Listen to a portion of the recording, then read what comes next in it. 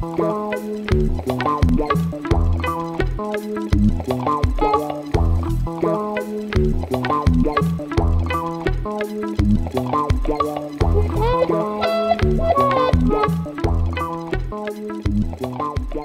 very much to the organisers. It's very nice to be back at CIRM again, back in the sun. So we'll be talking about establishment of a population in a new habitat. A habitat where initially the growth rate is negative, and so the only way the population can survive in the long run is by evolving a higher growth rate, evolving ultimately a positive growth rate. So this problem arises in various contexts. It's usually termed evolutionary rescue, the idea being that for one reason or another, individuals find themselves in a bad habitat, and the only way they can establish is by evolving increased fitness. But one can also think of the evolution of adaptation, let's say, to a new host plant. Let's say some herbivorous insect is living on one host plant, but a few individuals occasionally try out different plants. Initially a negative growth rate, but if they can establish a population with a positive growth rate, then we have a kind of model of sympatric speciation. So there's a lot of interest in these kinds of models, and of course one can simulate arbitrarily complicated situations, but we're trying to really simplify the problem down to its essence, and we're doing that by trying to identify key parameters which in principle, actually even in practice, could be measured. And we're therefore using a very simple, very robust model, the infinitesimal model. So what will happen is that Alison will now describe the model, the infinitesimal. I'll then come back and describe the way we apply it to the problem of establishment of a new population, evolutionary rescue. And then Alison will come back and describe some approximations, some pretty, well, should I say crude approximations? Okay, okay. So, some diffusion approximations to the state of the population once it's established. So I should say that this work was published in TPB in a special memorial issue for Paul Joyce, who actually came to the first meeting here, I remember, has very much missed. There's also a paper which describes, probably at inordinate length, the infinitesimal model, its history and justification and so on, also in TPB recently. Okay, so Alison. Okay, so we didn't check if this microphone works, so let's hope it does. And we didn't check if I could operate the machinery. There we go. Yeah, those of you who are veterans will know that any conference that Anton Vakolbinger is involved in the organisation of, that Nick and I are both at, we end up with this comedy double act halfway through. So I am indeed going to talk about the infinitesimal model, which is actually what our last comedy double act was about. And this thing doesn't seem to advance the slides, but presumably a spacebar does. Yay. Okay, so here's the infinitesimal model. Alison, and it's most... turn it on. That helps. Oh, how? Yes, with the button. We're not really compatible technologically, me and Nick. No, dankeschön. Okay. And then one of these buttons will do something horrendous, and one will operate the pointer. Yeah, this one does something horrendous. Okay. So here's the basic model.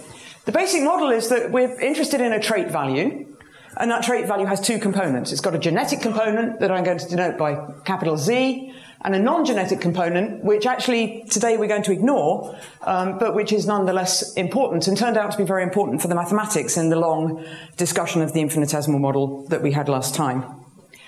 So what the infinitesimal model says is that if I take two parents whose trait values are Z1 and Z2, then their offspring, the distribution of the trait among the offspring is normal, with mean Z1 plus Z2 over 2, so the mean trait value of the parents, and some variance V0.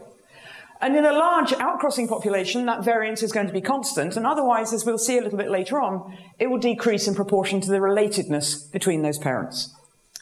Okay, so let's just look at the very simplest case. So I should say that the infinitesimal model is not something on which, as far as I can tell, people can really agree a definition, and therefore they can't really agree its origin. But so I'm just going to pick my sort of favourite historical figure and attribute it to Fisher. I think it's fair to say it is in Fisher. It's not terribly easy to find in Fisher, but I think it's fair to say it's there. So here's a simple case, and this was an example that was worked out by Bulmer. So suppose we've got a large outcrossing population, and suppose it's just mating randomly. So I've got some neutral trait, and individuals are just choosing two parents uniformly at random from that population. Then very rapidly, the distribution of the trait across the whole population will actually evolve to a Gaussian. And in this outcrossing population, in which, remember, V0 was the variance of the offspring of just two individuals, the variance across the whole population will just be twice V0. And let's see why that might be. I'm going to have to work out which of these buttons operates. There we go. So let's suppose that the variance in the parental population is V1. Then looking at Z1 plus Z2 over 2, I've sampled two individuals uniformly at random from the previous generation. So the variance coming from there is going to be a half V1. That's what we're getting here. And then I've got the variance that's generated by the reproduction. So this is released during reproduction between the two parents. That's V0. And if I'm at stationarity, then V1 is equal to V1 over 2 plus V0. And that tells me that V1 is twice V0. And you immediately see something interesting and perhaps surprising, which is that across that population, half of the variance we're observing is actually within the families, and half is between the families. And that's, I think, a rather important fact for what follows, actually. Okay, however, in general, what we're going to call the infinitesimal model only says that the genetic components within families are normally distributed. It doesn't say anything about the distribution of the trait value across the whole population. We will make that assumption, but it's important to note that, and Nick's very impressed that I've discovered how to do red block capitals. The distribution across the whole population may be very far from normal, and we'll see why that might be as well. Okay. So the key ingredient in the infinitesimal model is the pedigree. So let's talk about pedigrees for a little bit. So each individual in our population has got two parents. So here's the population in the present day. And each of them has picked two parents, not necessarily uniformly at random. There's some model underlying this which says how those parents are picked. They might be picked according to trait value. There might be some selection going on. But what's important for our purposes is that each individual has two parents, and I'm going to trace back the ancestry of each individual. So, for example, this guy had this parent and this parent. And if you look at this carefully, what I've done is I've identified all the descendants of this individual in the ancestral population, and you see, well, that's everybody now. And some individuals, of course, have no descendants. I find these pictures hard to draw, so it's a bit of a cheat. This one didn't have any descendants at all. But there are also individuals who don't leave anyone in the current population. We're going to allow selfing, so this parent was picked twice by this individual. Now, before we move on to pedigrees in general, I think it's an interesting aside to think about pedigrees a little bit. In fact, maybe it's worth just looking at this picture for a moment more. If I think about this individual, and think about someone sitting up here, let's say individual number 2, there are multiple different routes through this pedigree that join this descendant from this ancestor. Right? There are lots of different ways I could have followed blue lines up and got to there. And that's important for the models that follow. Okay, so here are some important, some cute observations, I think I'd say. So there's a paper due to Chang in 1999, which just gives us an idea about what the timescale is over which pedigrees evolve. So what's the appropriate timescale for pedigrees?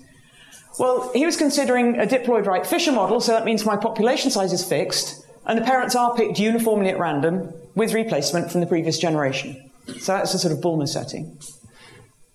And then it turns out that if you ask how long do I have to trace back before I find somebody in the ancestral population who is ancestral to everybody alive now, and I call that tau n, then tau n is essentially log 2n. Okay? More surprising still, actually, that's not so surprising. This is more surprising. If you go back 1.77 log 2n generations, then all the ancestors you see are either ancestral to everybody in the present-day population or to nobody. Right? This is in sharp contrast to what we see when we think about classical population genetics. You've seen already in several talks that the appropriate timescale for a Kingman coalescent is n generations. If I'm looking at genetic ancestry, it takes n generations to decide when Nick and I had our most recent common gene at a particular locus. Actually much longer, I don't think we're that closely related. Okay. And the reason that the pedigree and the genetic ancestry are so different is that these things we already pointed out, that there are many, many routes through the pedigree from the ancestor to the present, and there's no reason why any particular ancestor in my pedigree has actually contributed any genetic material to me. Okay? All right, so back to pedigrees in general. So one way to represent a pedigree is a matrix. So here I've taken part of the previous picture. This was the present, my population of size 5. And what we do is that we represent for each individual alive in the present, there'll be a row in my matrix, and it will specify who the parents of that individual are in the previous generation. So for example, individual 1 had parents that were labeled 1 and 3 in the previous generation. And so I put a half here and a half here. So this is the first slot and the third slot, and 0 is elsewhere. And this is just encoding Mendelian inheritance. It said if I look at a locus, what is the probability that gene was inherited from the individual labeled 1 in the previous generation? Well, it's a half. It certainly wasn't inherited from the individual labeled 0, because that's not even in my pedigree. And probability a half, it came from the individuals labeled 3 and 0 and 0. Okay, so it's just encoding the Mendelian inheritance. It's important to note that laziness has actually shone through here. The population size does not need to be constant, but I happen to have this picture already drawn for constant population size. But there's no earthly reason why there shouldn't, for example, be a 6th individual over here. I just wouldn't get square matrices any longer.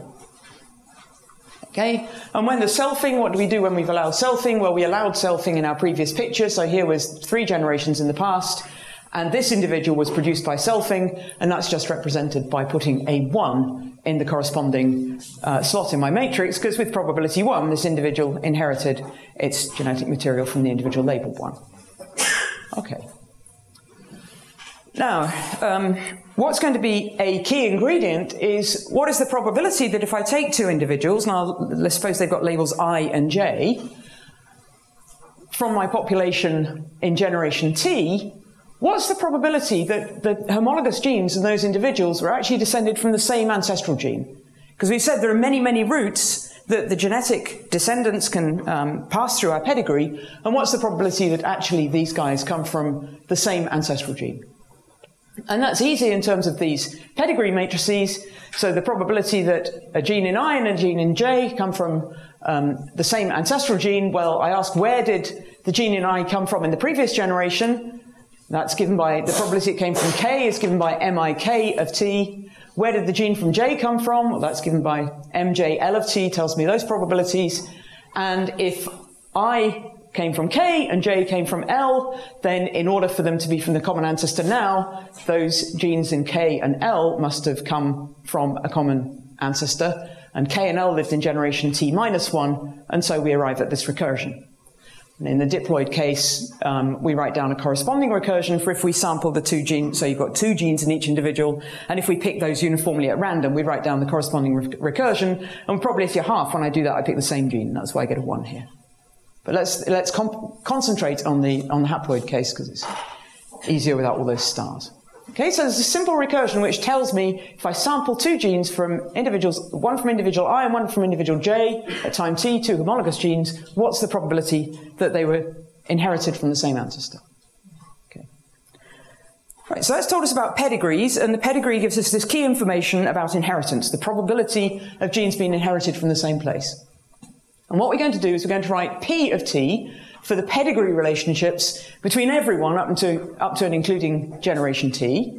And I'm going to write Z of T for the traits of all the individuals in the pedigree up to and including the Tth generation.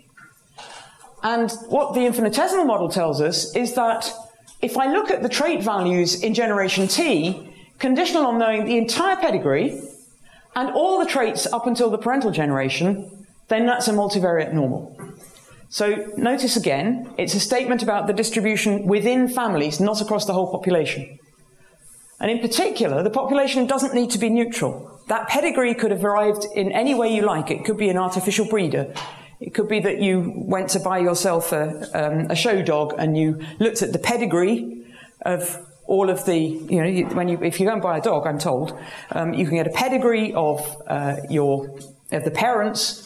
You won't yet know the trait value of your puppy, but you know the trait values of the parents. You know their entire pedigree, and what the infinitesimal model tells you is that the trait of your dog, of your puppy when it's born, will be a normally distributed random variable, and it will be determined as the mean value of that trait in the parent and a variance, and we're now going to specify what that variance is. But in particular, the pedigree is capturing the fact that almost certainly a lot of selection has gone on to produce that pedigree. In a wild population, we might have some sort of population structure. It might be capturing the fact that individuals live in different places. There's a lot of things that could be encoded in that thing, the pedigree, but still we're going to get normally distributed traits within families. Alison? Yeah. There's some things maybe not said in that slide. So if there were possibly, if there was like a line of two individuals self, or yeah. Okay, so we'll sample those two. Yeah, that doesn't. Okay, yeah. So we're going to come back. Normal. We're going to come back. We're going to come back. It wouldn't be normal. It wouldn't be normal. That's correct. Right. Yeah. So if you've got too much inbreeding, you lose normality completely, and we're going to see what you have, the sort of restrictions that you have to put in place. In fact, I didn't want to go into the gory details of the long infinitesimal paper, which I'm sure you've perused every formula of in great detail, John.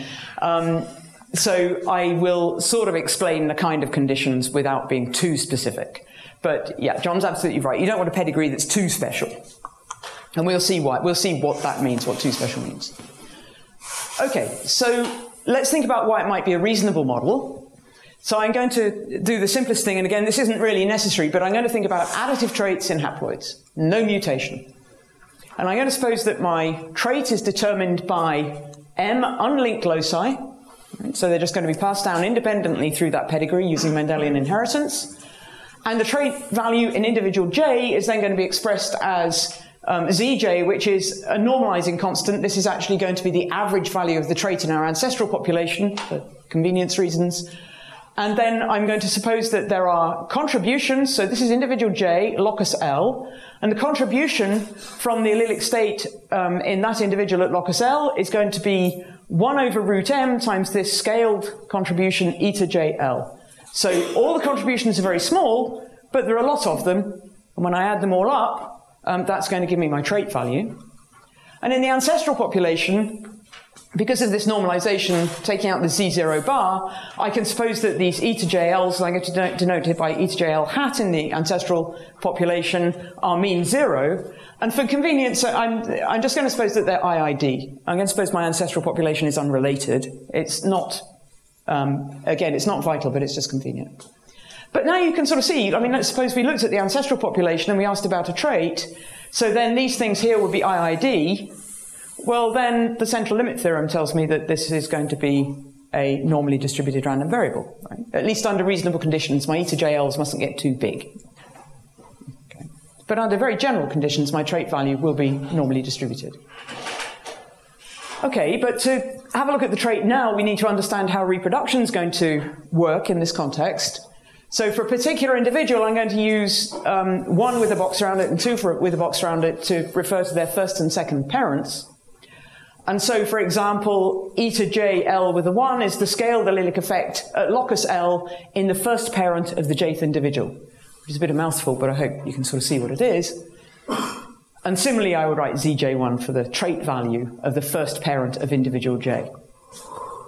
And now Mendelian inheritance just says, well, the probability that the allele at locus L in the jth individual was inherited from the first parent is a half, and from the second parent is a half. Okay, so, and I'm going to encode that with this Bernoulli random variable. And so when I look at the trait in my offspring, it's the Z0 bar, this normalizing constant, the 1 over root n, sum 1 to n. And now this is going to be 1 if I inherited from the first parent, and this is going to be 1 if I inherited from the second parent. Okay. Right, so that's just the same thing. I've just written the same thing down over here. And what we want to know is the distribution of trait values in generation T, conditional on knowing this whole pedigree and the trait values up until the parental generation. In order to do that, I need to know what these things are going to look like if I condition on knowing all the trait values up until ZT minus 1. And what underlies the infinitesimal model is that conditional on knowing the pedigree and these trait values, I don't actually learn anything. I learn very little about this allelic state at a particular locus. Okay. Let's suppose that we can, I'll try and convince you that's true on the next slide, but let's think about what this will bring us. So suppose that I can prove this. Suppose that I can convince you that the distribution of this guy is not really affected by knowing the trait values in the parents. Well then, if I try to calculate the variance of the offspring of these guys, the parents that I've labelled 1 and 2, well, I need to be able to calculate e to jl1 minus e to jl2 squared, right?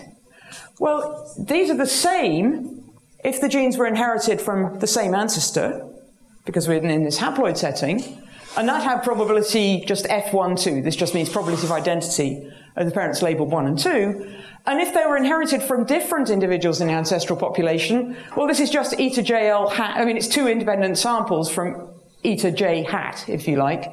And I'm looking at the difference of them squared, so that's just twice the variance in the original population. So what we see is that the variance among offspring is reduced by this factor. Right? So the probability of identity is actually telling us that's all the information we need. That and the variance in the ancestral population is all the information we need to determine the variance among the offspring of individuals in generation T. So provided I can convince you that this is true, that knowing all the traits up to generation T minus 1 doesn't really tell me much about individual allelic states, then we've got the infinitesimal model. We see that the trait Cj will be normally distributed around the mean of the parents. So if you just normalize this by taking out the mean of the parents, so you take out half of that, and you're going to be left with a sum of things of this form, and the variance is going to be 1 minus F12 times the variance in the ancestral population. Okay, so why is it that we're not really gaining any information about the allelic state at locus L when we observe the trait? And this is a toy example. This is actually due to Fisher, one of the cruelest things. Nick's not naturally a cruel person, I should say. I try and say something nice about him, but he occasionally has streaks of cruelty. And one of them was to present me with sort of the complete works of Fisher and say, find that argument, it's in there somewhere. After a week at IST, I found it. So here's how it works. So let's suppose, for simplicity, these e to L are IID, and they just take values plus or minus 1 with equal probability, and Z0 by is just 0. So if I know that my trait value is equal to k over root m, what does that tell me about e to 1? Right? So remember how the trait value is set up. I add up the traits at all the different loci, and I divide by the square root of m. So that's why I've left it in this form, k over root m. Well, just using Bayes' rule, I write this the other way around, right? So that's what's the probability that the trait is equal to k over root m, so that's the sum of the e to l's is equal to k, given that the first locus takes the value 1, times the probability the first locus takes value 1, divided by the probability the trait was k. And in this case, you can just work it out. You just write it down.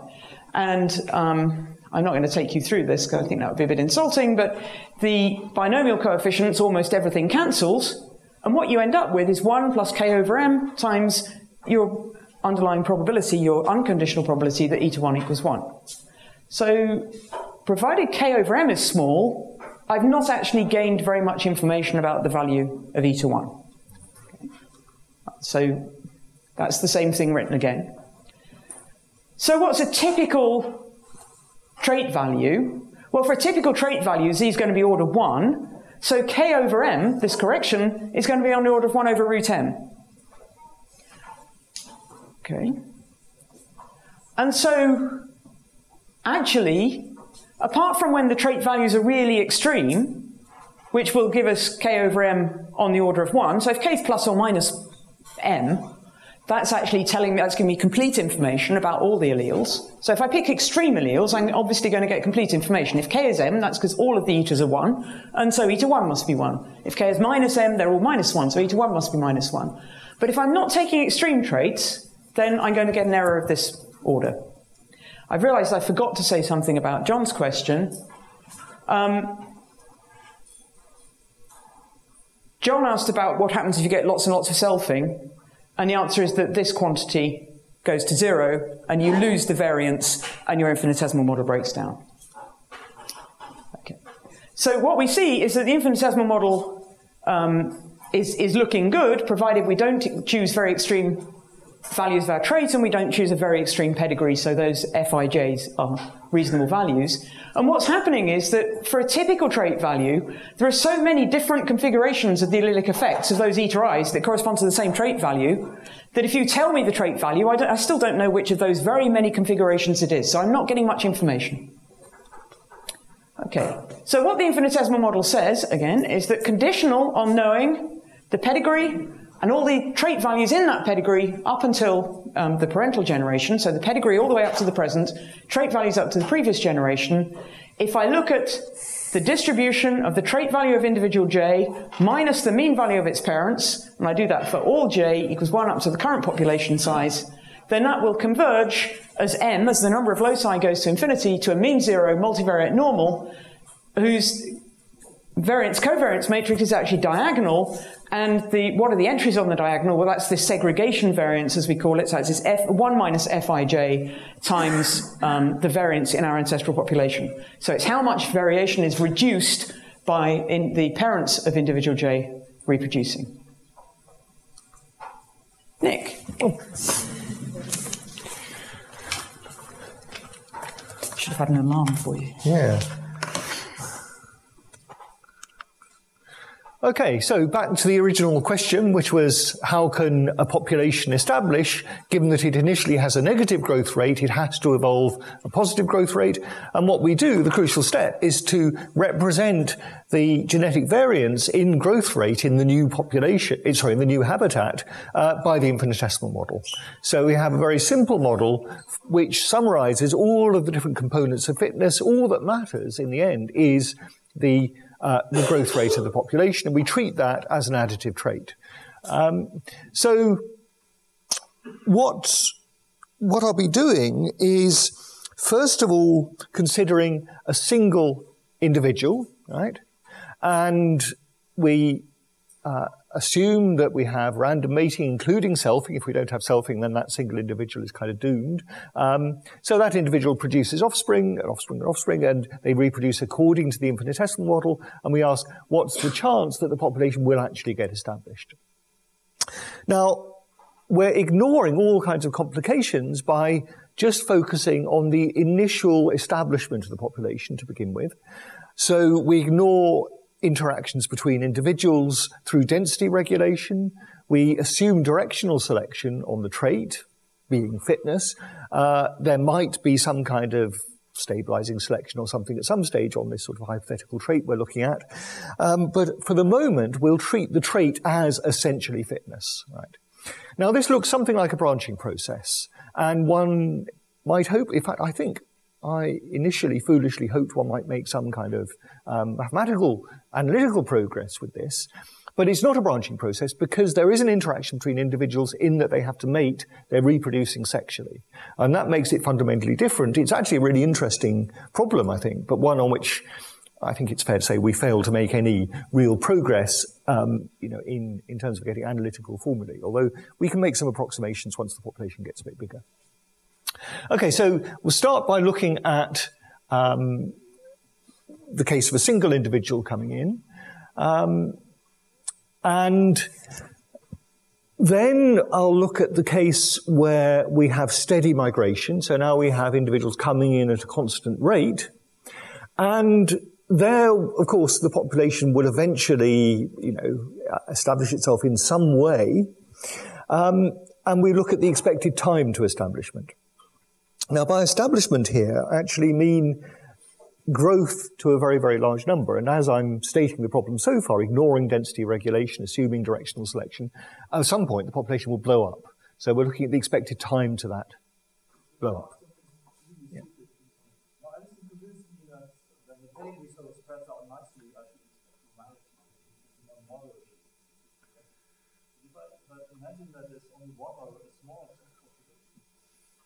Yeah. Yes.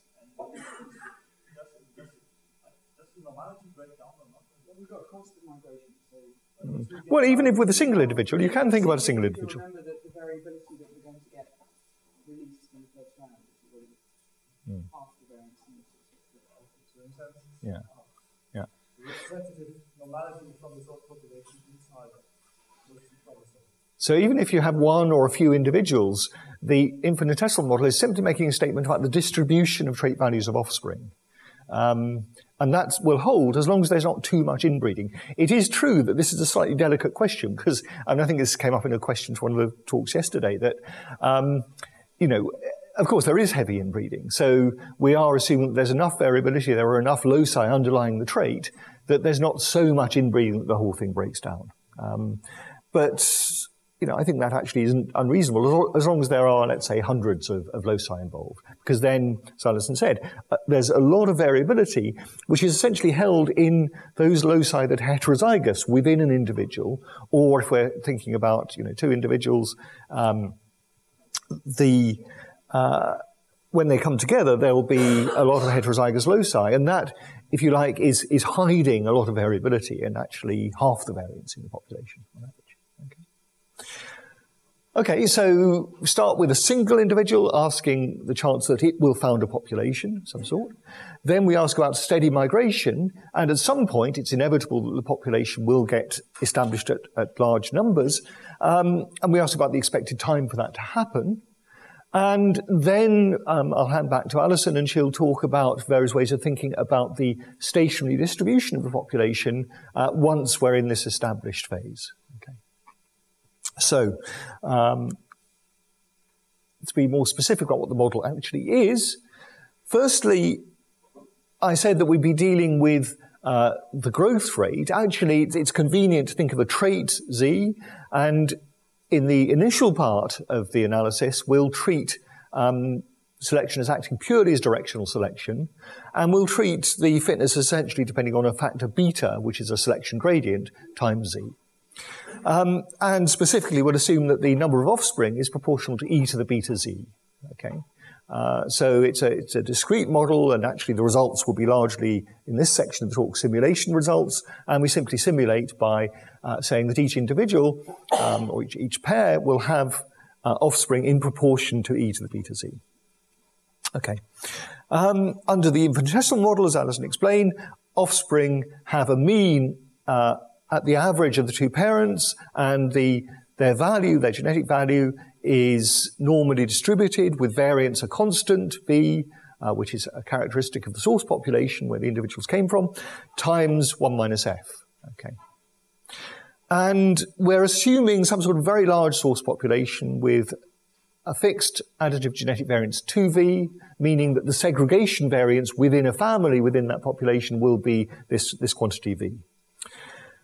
And I'll be actually assuming, and in the simulations we'll be simulating diploid parents. Actually, the model looks very similar. We treat identity coefficients only slightly differently. The model is essentially similar whether we're thinking about tracking diploids or tracking haploids.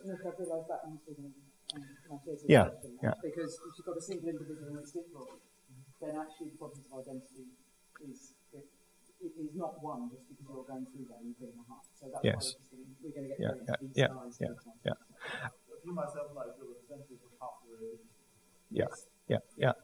And in fact, in order for this to make sense and have a single individual able to found the population, we have to be tracking diploids because a single haploid doesn't have any variation, so it doesn't make any sense.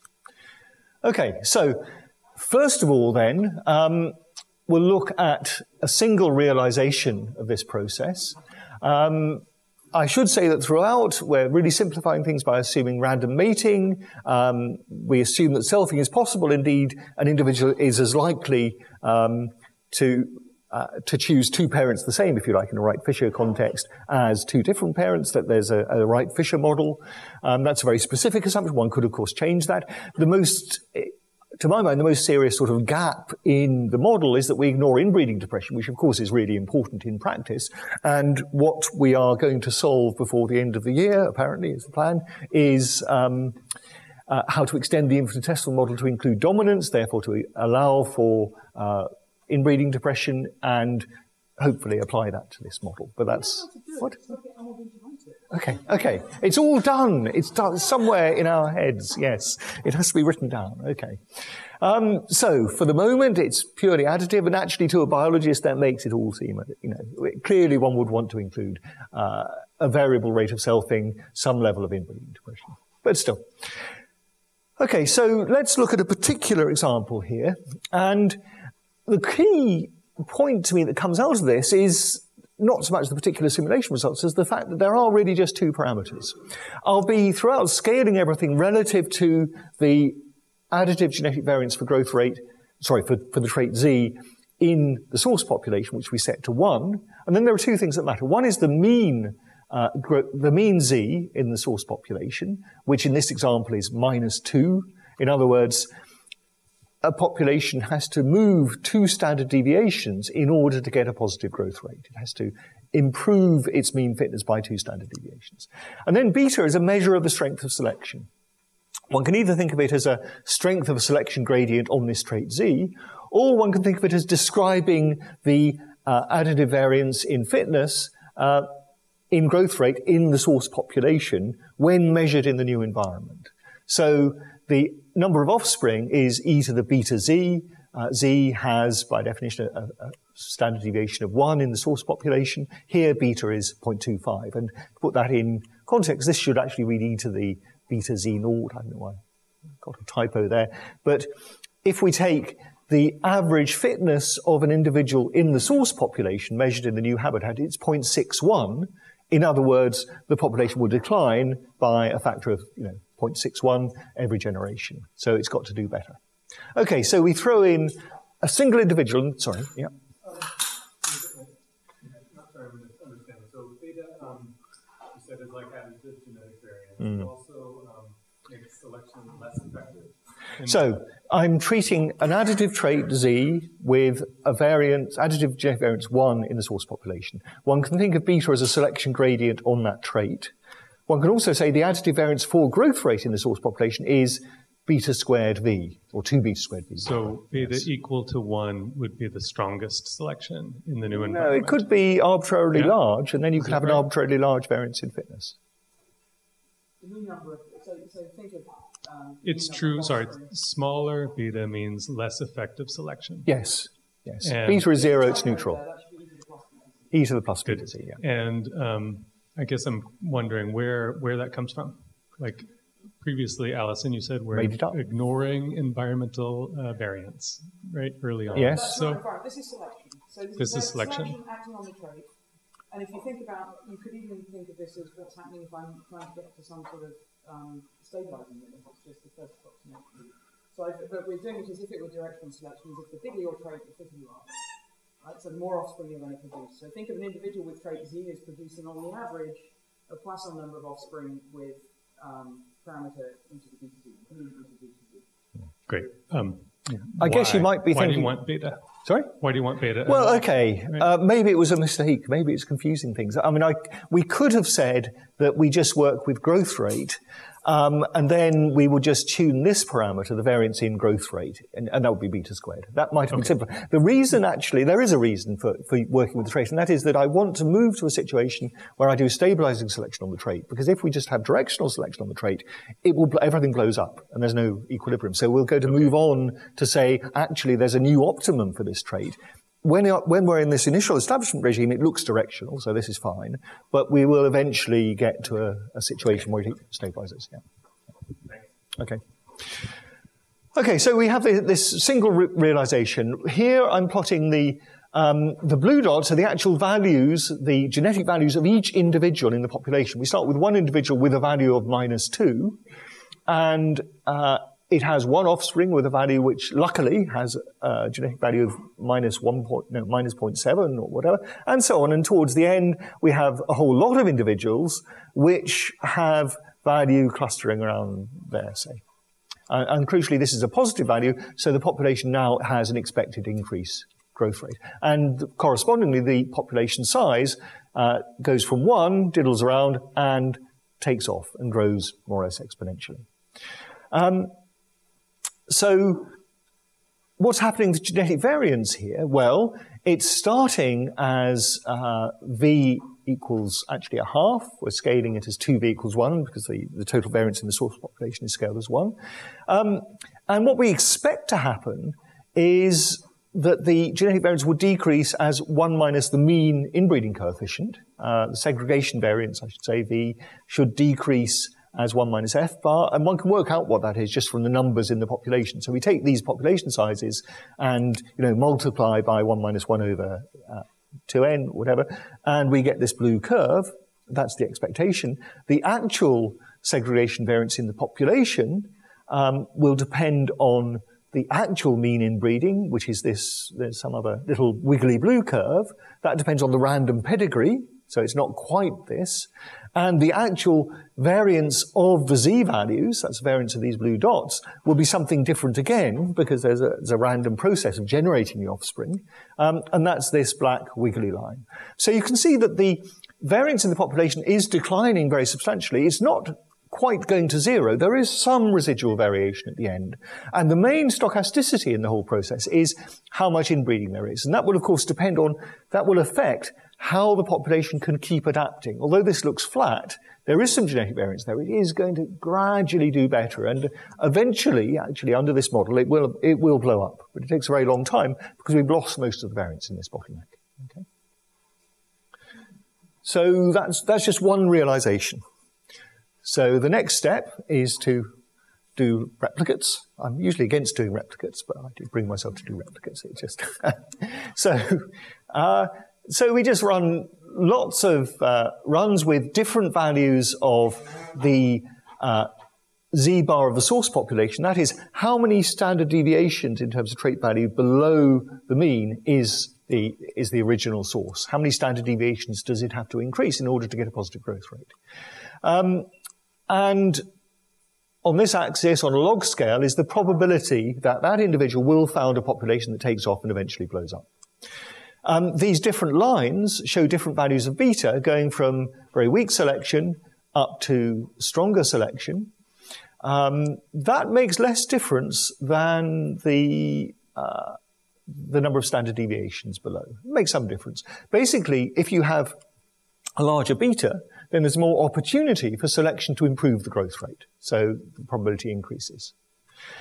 And what you can see basically is that, the probability of establishment goes to a very low value if it's more than, 2 or 3 standard deviations below the source. This is the value of, this value is the value of the single individual that you're putting in. Okay, so this seems very straightforward. This rather complicated diagram, I like complicated diagrams, is now asking not what is the probability that a single individual with a certain value will establish a population, but rather what's the chance that if you take a random individual from the source population, it'll establish. And that's a different question because you now get, if you like, 2 boosts. One is you may by chance get a particularly fit individual from the source population. And in fact, even if there's no selection, there's some chance that it will establish because it might just be above that threshold. And secondly, there'll then be the improvement in the offspring due to selection. So what are all these curves? Well, sorry. Yeah. May I come back again to these questions of the significance of the parameters, the beta and so Right.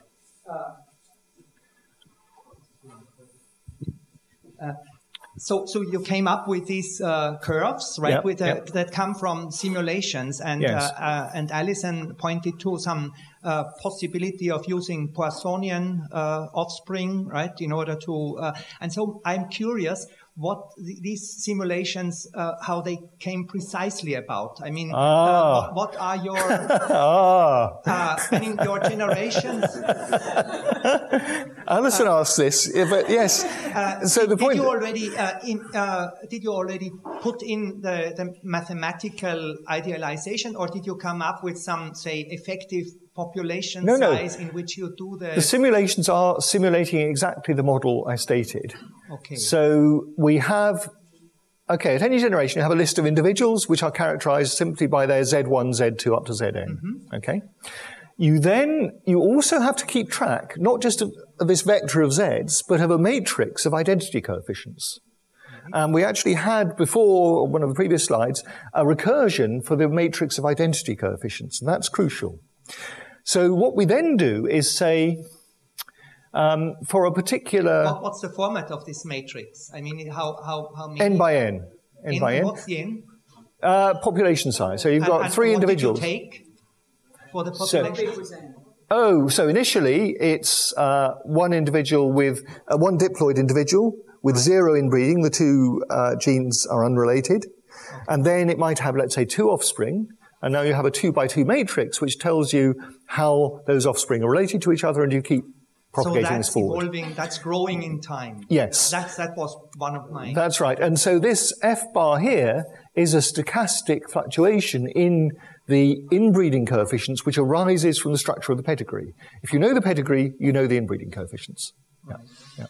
So that's some object built into yes. the simulation. That growing population. That's right. So when you do the simulations, you're tracking the vector of values. That's obvious. But less obvious is you're tracking the matrix of identities. You have to do that. And you need to do that because that matrix of identities tells you what the variability amongst the offspring of a particular mating is going to be. So the individuals produce a number of offspring which depends on their fitness E to the beta Z, and you choose them proportional to that. Then their offspring will have a normal distribution of values that you pick, which has a variance determined by 1 minus F. Yeah. Okay. Yeah. So it is a precise simulation of this idealized model. Yes. Okay. Okay. So that fortunately distracted us from this rather complicated diagram, but I'll try and explain this. So this is going from asking about the probability of establishment from a single individual with a particular Z to asking about what happens if you draw an individual at random from a population. Okay, so these lines here are the same as these lines here. I'm just picking out two values of beta, 0.25 and 2. So this line and this line correspond to this line and this line. Okay, they're the same. This is the probability of establishment given that you take an individual with -3, -2, -1 standard deviations, and it drops rather rapidly. This solid dotted line is what the probability of establishment if you take a random individual from a population with mean whatever, and now you've got a reasonable chance of establishing even if you're 4 standard deviations below. And basically that's because you've got some chance of, being, let's say, 2 standard deviations above the mean of the population, and then you can gain another 2 standard deviations by selection. So in some sense, there's a rather similar contribution of luck in getting a particularly fit individual as the migrant, and then selection improving it. Okay, and so the sort of rule of thumb then would be that you've got a reasonable chance of establishment, 10 to minus 4, 10 to minus 3, if you're, 4 standard deviations below. And that will depend to some degree on the strength of selection. Okay. Just as a comparison, these grey dotted lines are what happens if you do the same thing, but you turn off selection by choosing homozygous individuals. So their offspring are then identical. And now you get something pretty close to that. And then these lines are what actually you get if you have a sort of standard branching process calculation and you take an individual with a growth rate, let's say, if it has growth rate 0, it's got 0 chance of establishing. If it's got a positive growth rate and all its offspring have a positive growth rate, then the branching process calculation gives you the probability of establishment. So all this is sort of comparing, if you like, or trying to dissect the different components that are working towards the overall establishment probability of a single migrant coming at random from this source population, which is these pair of lines. Okay. So now we move on to another layer of complication, which is to say now we actually have migrants coming in at a rate big M. In other words, a Poisson number of migrants mean big M per generation. And we have then an expected time until the population gets established. Now, this lower limit here is simply the waiting time for a migrant to arrive. Here we've got big M, and this is just 1 over M. It's the expected time until the first migrant arrives. So it's got to take longer than that. Here, these dotted lines are what would happen if you just extrapolate from the single individual stuff that I just explained. And there, T-bar is simply 1 over the probability of establishment of any one migrant. So that's these lines. So this all sort of fits. These different lines are different values of the mean in the source population, -1, -2, up to -3.5. Okay, so it's getting steadily, the migrants coming in are from a worse and worse adapted population, so it's getting harder and harder, waiting longer and longer to establish. But what's going on here? We've got a kind of bifurcation here. And in fact, at a value of source mean ES of 1.57, there seems to be a dichotomy. If the source population is not too different, if the mean is less than 1.57 standard deviations for this selection strength, then, as you include more and more migrants, eventually the thing will take off. It's fine. But here, you get to a situation where it actually starts to get harder and harder. The more migrants, the longer it takes to establish. What's going on? What happens is, sorry? Longer interference. No. We're not having any of this complicated genetics. It's the infinitesimal model. So, yeah. What's happening is that there's another role of migrant. Obviously, you need migration in order to actually establish the population. That's this regime. But once migrants are coming in at a high rate, they are mating with the individuals in the new population who are struggling to adapt, but they're coming from this really badly adapted population. So they're pulling it back. So there's a swamping effect. If there's too much migration, the migrants come in and they pull the mean back and they prevent it adapting to a positive growth rate.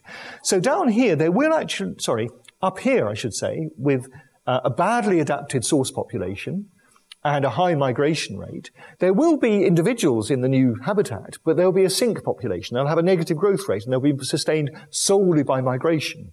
So I'm counting here the expected time to establishment to actually a population growing to an indefinitely large number. And that becomes infinite as the migration rate goes up, if the migrants are just too hopeless, right? Okay. So just an entropic effect? I wouldn't say entropic. It's simply it's mating with something that's too badly adapted, produces offspring that are going to be, on average, halfway back to where they were. So you're out here. There's too many of them, too many coming in, yeah. Okay, so... All right, it's over to you. Yes. Okay, so Alison will now make everything become clear. Yes. No, there's a mystery in that. Okay, so just in case we need a recap of Nick's model from before all those beautiful pictures, we had a large source population. The trait values in our source population we take to be normally distributed with mean ZS bar, and a variance twice V, and Nick scaled that to be 1. In each generation, so we're going to consider now not just a single individual trying to establish, we're going to consider this constant migration regime. So in each generation, we're going to suppose that M unrelated migrants enter the population, and we're going to write N of T for the population size in generation T, so this is in our new population, the source population is essentially infinite. And Z bar of T will be the mean trait value in this new establishing population. And before migrants arrive, the number in the next generation, so the number of descendants of these N of T individuals before the migrants come in, will be Poisson with expectation N of T times W bar, where W bar is just the mean fitness across offspring of random matings among these people. Okay? So... now, offspring of individuals I and J, we're using the infinitesimal model, so they're going to have a mean trait value given by the mid-parent value, and a variance, well, if we had haploid parents, it'll be this, and diploid parents, it'll be that. This is the infinitesimal model that we used before. And the fitness, if we take in the trait value Z, we said fitness will be e to the beta Z, so this W bar will take this form if the parents are I and J. So this is just, I've got a normally distributed random variable with mean Zi plus Cj over 2, and variance we've written as Vij, so this is this quantity here, and this is just saying what's the expectation of e to the beta Z if Z has that distribution, and it turns out to be this quantity. Okay. All right, so that tells us how our population will grow. Now, what we're going to do, we're going to take a very, very crude model, but surprisingly, it's going to reveal a lot of what Nick just showed us through mathematics. So we're going to assume that the trait distribution across the whole population is Gaussian, but I emphasize yet again that is not a consequence of the infinitesimal model, but it's probably a reasonable approximation if that beta, if that strength of selection isn't too great. Okay. And as a first approximation, we're going to suppose that the population size and the trait mean and variance just evolve deterministically. We'll put some more noise in a moment. Now, each diploid migrant, this was coming back to Matthias's point, carries half of the genetic variance in the source population. So actually, rather modest rates of migration into a small sink population can nonetheless maintain very high genetic variance. So there's something for that selection to be acting on. And we're going to assume, and this is a gross assumption, we're going to assume that the identity is 0. We can be more sophisticated, but the formulae get really quite horrible, and even we chose to put them in the appendix of our paper. So we're going to forget the identity, and we're just going to suppose that within family variance is always this V star, irrespective of where the parents came from. So it might be the parent was a migrant, and the one parent was a migrant, the other parent had been already inside the sink population. It might be they're both from within this population, but we're always going to assume that the within family variance is V star. Okay, so this is very, very crude. And recall that in our previous model of variance, so when we first introduced the infinitesimal model, we said, well, the variance will then be twice V star. All right. And so what we're going to do is just set up a recursion for the way that the population size and the trait mean evolve with time under this model. So this is just a reminder that this was the distribution of traits across the whole population is going to be normal with some mean Z bar and twice V star. Half of this comes from within family variance and half from the variance across the whole population. And so this mean fitness, we just substituted takes this value. So after reproduction, what we said before was that this is the number of descendants, the mean number of descendants of the population that was already there, and we add an additional M migrants to that. And then what happens to the trait? Well, the M migrants all had trait value on, the mean trait value of my migrants is ZS bar, that they came from the source population. And the mean trait value for my offspring here, well, they've been adapting. So they're going to be sampled according to the fitness. So the mean trait value among the among these guys, among the n of t e to this, is going to be given by this expression. So they're sampled according to their fitness. So this expectation here, what this is saying is with respect to the distribution of trait among offspring before selection, so before we do the pruning, and we calculate it just by differentiating this W bar. And if we do that and just substitute, so these are the equations that, this was the equation that we wrote down before, this is how the population is growing, but then substituting for the mean trait value, we arrive at an expression like this. Okay. So, now, it turns out to be convenient to use different parameters. So you'll notice that, so Nick set this twice V star equal to 1 in his simulations, and this is his beta. So this beta is this key parameter that he kept using. And we are going to normalize so that we're interested in, we normalize the total population size by the number of migrants in each generation, and we use standard units for our trait value. And then the equations are just a little bit simpler to handle. And so the top one is easy, right? So that's just going to be that in generation t plus 1, this quantity, well, 1, because m over m is 1, and then n of t, n over m is 1, and then we have this expression. And then our traits, so if we're just normalizing, so we're going to subtract ZS bar from both sides and divide by this to turn into standard units, then we will obtain a recursion of this form.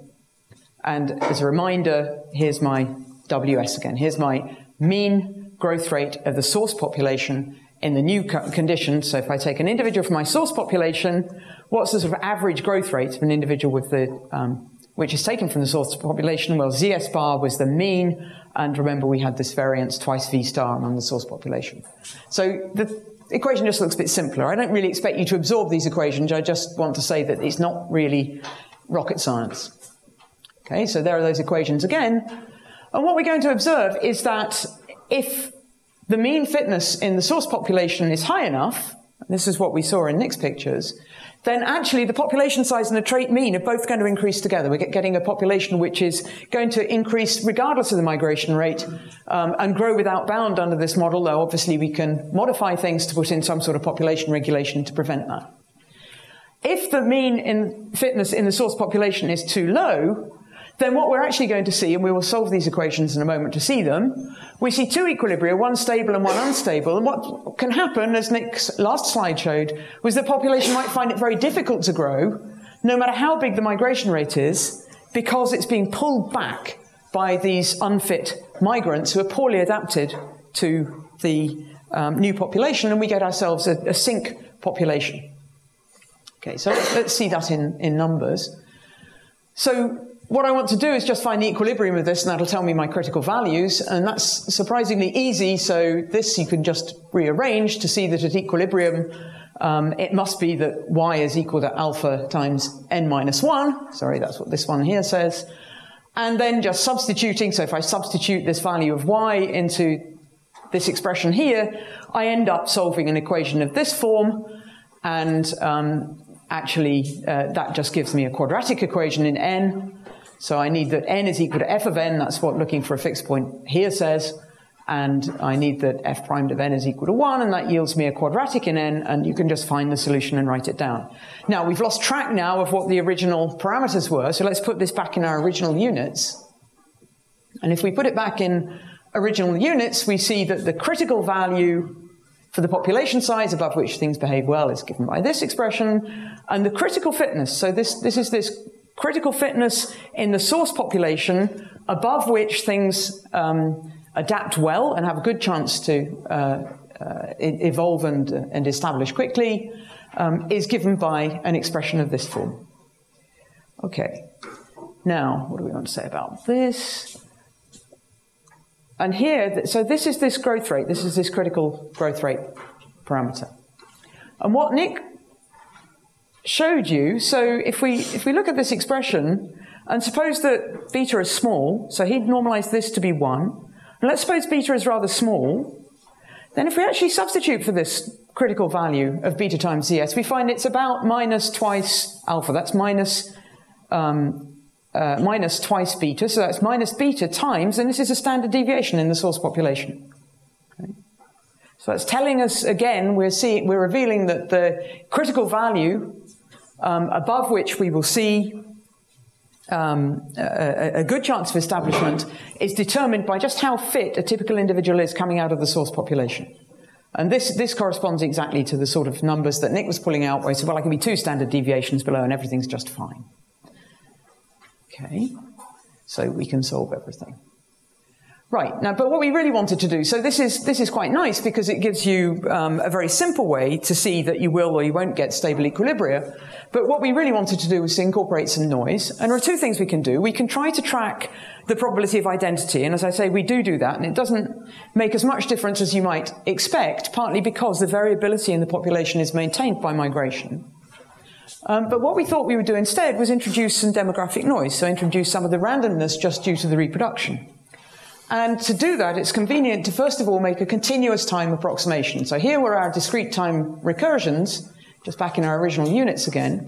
And what we're going to do is we're going to suppose that, I mean, we're thinking of beta as a rather small number, so we're going to take this quantity to be small. Remember, V star in Nick's simulations was set to be 1/2, so if beta's small, this is certainly small. And we're going to ignore terms of order beta squared V star. Now, it turns out, actually, that it's very easy to write down the wrong equations for approximating these recursions by a continuous pair of ordinary differential equations, and indeed, these are the wrong equations. Initially, we didn't notice that there should be a factor of 2 here. There's not a factor of 2 there, and there is a factor of 2 there. And so we put the factor of 2 in, and then we thought, oh, rats, actually, we also ought to have adjusted this migration rate. And then the formulae get really messy, and no one wanted to redo the simulations, and it was Christmas, and I wanted to go home. So I'm afraid that laziness led us to deciding that since this was such a crude model, fussing about whether the error we were making in approximating this by differential equations was beta squared times n plus n or beta z bar n plus beta squared times n plus n was not worth it. So this pair of equations isn't quite the pair of equations that we should have written down, but it's a reasonably good approximation to this discrete time recursion, at least if beta z star is small. Okay, and then we wanted to add random perturbations, and we already saw how to do this yesterday. We saw how you can combine demography and genetics, and in essence, in our crude approximation, all we are going to do is add a Feller noise to the population to indicate that we've got a branching process going on, and so that's what this notation is meant to convey. And we want to add a Wright-Fisher noise to the trait because we've got the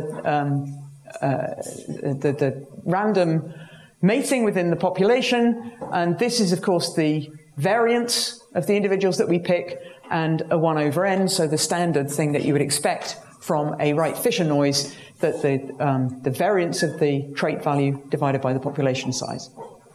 And if we also introduce a potential, it turns out we're going to be able to solve things rather exactly. So I'm just going to use u to denote this expression.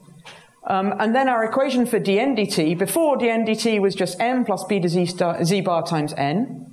And I'm adding this noise term, but it turns out it's convenient to write that as n du dn plus zeta n, because then that's going to give me a form for a stationary distribution for this equation, where u is this slightly complicated looking expression. Similarly, dz bar by dt, well, here was our equation for dz bar by dt before, the deterministic equation, continuous time deterministic equation, and we've added on a kind of Wright-Fisher style noise term, and we can write that in terms of our potential as this plus z to z bar. And because of the very special form of the deterministic parts of those equations, we can write down, if it exists, an exact expression for a stationary distribution. So if there were a stationary distribution, and I choose my words carefully, then it would be proportional to this expression. So this comes directly from integrating this guy here, right? We exponentiate this guy here. Oops, there we go. Now, there isn't a stationary distribution because we've allowed our population to grow without bound. So we know that actually this thing will eventually blow up. But nonetheless, one can expect that this should be a reasonable approximation to the density near to a stable sink. So if there is a stable sink, as Nick was explaining, which you might get when there's a lot of migration, then this is roughly what the density should look like close to that stable sink. And notice there are three terms. So we've got this, which increases because of migration, because migration, if you increase the migration rate, you are getting a lot of new individuals coming in. That is going to boost the population at some level. This is selection, saying if my mean trait value is big enough, then I'm going to grow. That's my growth rate. That's good. But then we have this gene flow pulling us back towards the source population. And that's the answer to Anton's question, that because I'm more likely to breed with somebody who's poorly adapted, I get dragged back. Okay, held back by my husband. Will this be exponential and the immigration is just linear? Will this be a natural, really pulling? Will it be strong enough? Yeah, really. Yeah. Which is why when m tends to infinity, Nick shows that it takes an infinitely long time for your population to escape from this sink and actually establish properly. Okay.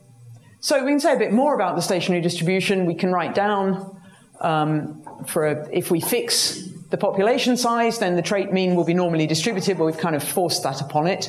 And this is what it looks like. And this is a deterministic equilibrium in which selection is increasing the trait mean, gene flow is opposing the trait mean. Same statement again.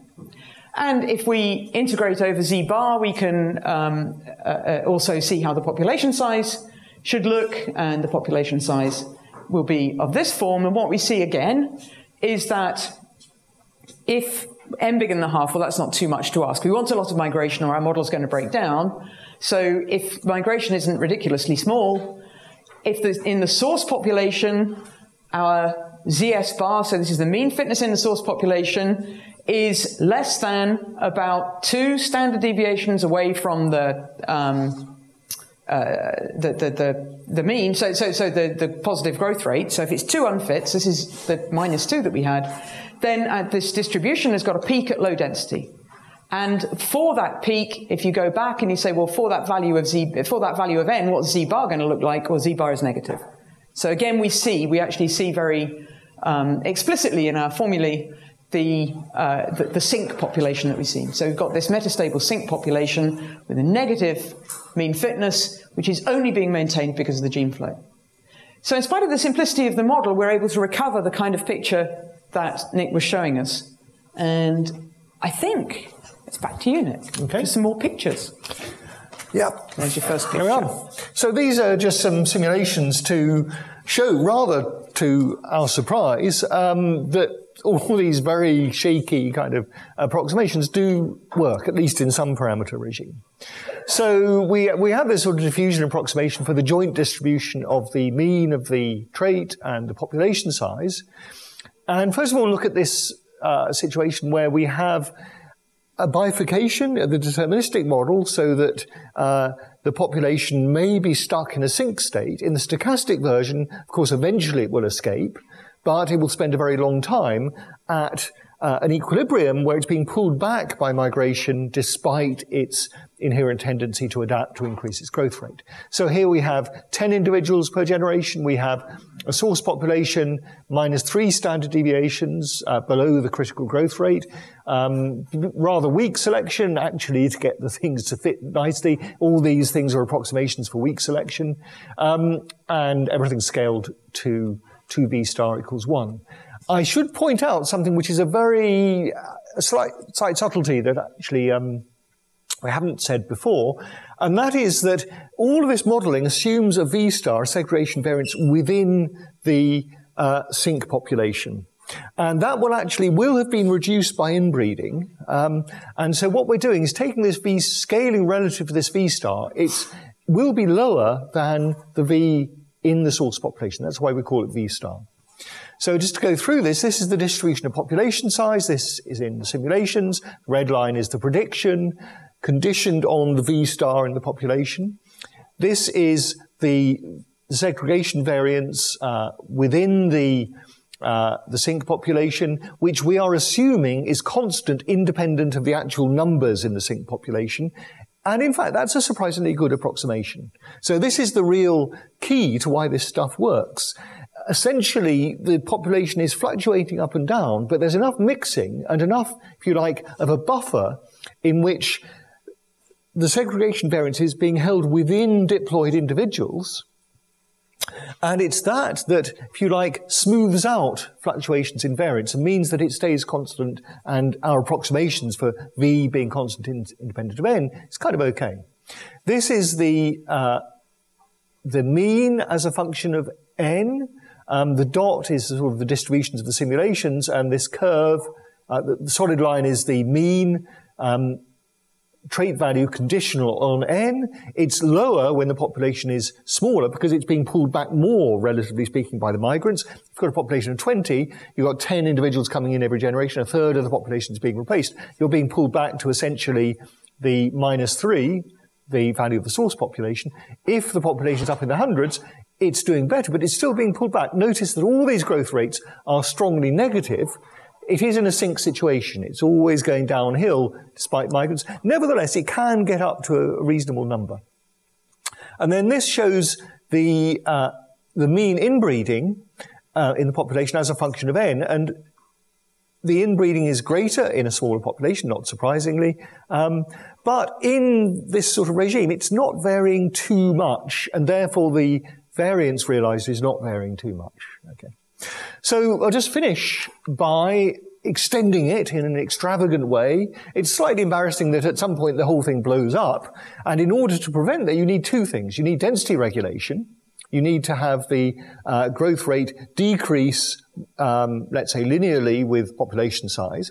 That isn't enough by itself, because if the population can keep adapting, under directional selection, the trait will keep increasing, the growth rate will keep increasing, it would still blow up.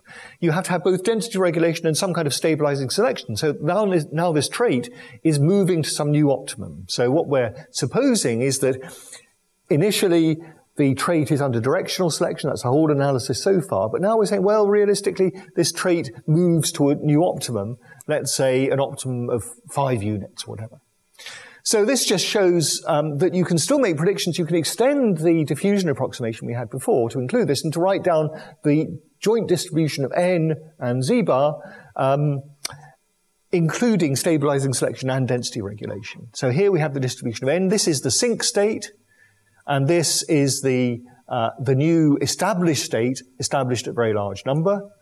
This is the expected trait mean as a function of n. It increases with n. I mean, if you squint, then it's not too bad an agreement. It kind of goes up in about the right way. The variance is, in the simulations, in the black line. The variance is lower when you're in the sync state than when you're in the established state, but it's not a huge difference. And actually, the prediction there is not too far off. And again, the degree of inbreeding doesn't depend too strongly on n, which is why this sort of diffusion approximation kind of works. Okay, so summarizing all this, if you have a single individual coming in from a source population which has a negative growth rate under the new conditions, then it's got a reasonable chance of establishing if, let's say, the mean of the source population is no more than 4 standard deviations below the threshold. If you have continuing migration, then that can prevent adaptation in the new habitat and produce a kind of sync state from which it's difficult to escape. It will eventually escape, and if it does so, it will actually be partly reproductively isolated. So one can think of this as a kind of speciation model, and we actually have worked out, and it's somewhere in Appendix 6 of the paper. We worked out the strength of reproductive isolation, because now you've got 2 differently adapted populations, and a migrant coming in will actually leave very few offspring, because its offspring will be intermediate largely and will also be much less fit. So you could think of this as a kind of a model of speciation as well as a model of evolutionary rescue. So I'd just like to end by saying I think it's actually a wonderful demonstration of the power of very shaky approximations. So, okay.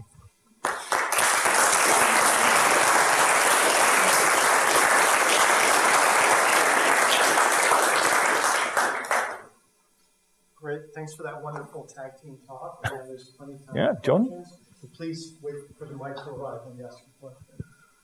Thanks. Have you thought about the effect of increasing the level of selfing?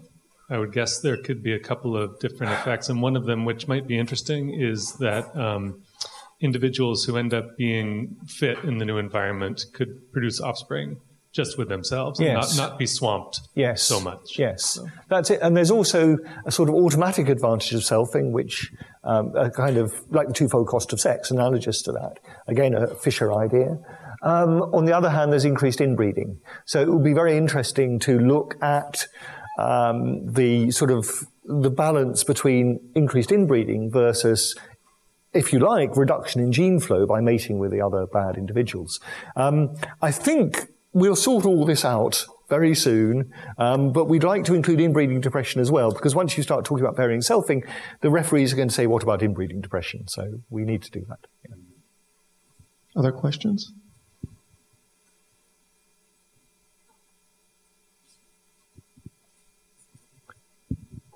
A question about the effect of selection on inbreeding. Until what level of selection can you expect that the model can sustain itself, and you can still I'm sorry, I can't find my words. You can still approximate f to be 0, or not. I mean, not too high. Yeah, I think it was a little bit misleading. Probably shouldn't have put it on the slide. That in the latter part, we weren't quite assuming that f was 0. We were really assuming f was constant.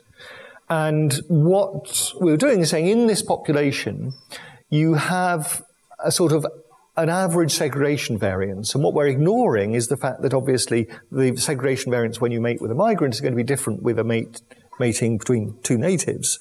We just ignore all that. But we do allow for some average segregation variance, which will be influenced by the level of inbreeding. Yeah. We didn't completely ignore that, actually. No, there was a, we did yes. reproductive value stuff. Yeah. Getting reproductive isolation. Yes.